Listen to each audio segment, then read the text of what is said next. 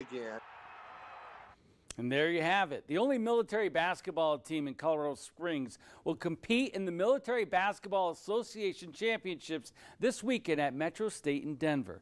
The Colorado Springs military basketball team comprises of people from all military branches. It gives men and women a chance to let out their competitive spirit and in the process lifts their spirits as well. We're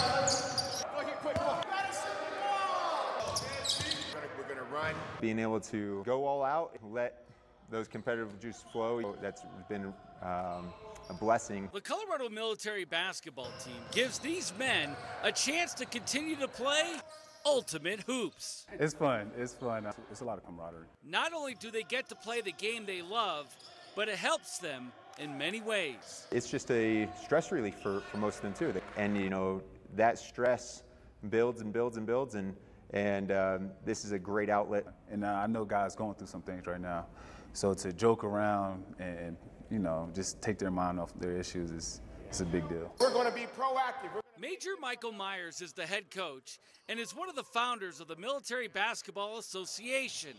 And he knows all too well how difficult it can be to reveal personal struggles. A lot of times, you know, guys don't want to talk about the things that they've experienced. And I bottled it up for a good 4 or 5 years. And I didn't really talk about it until about 2013. What ended up happening was just like, this is classic. This is post-traumatic stress. If you're a part of a team, you're a part of a family.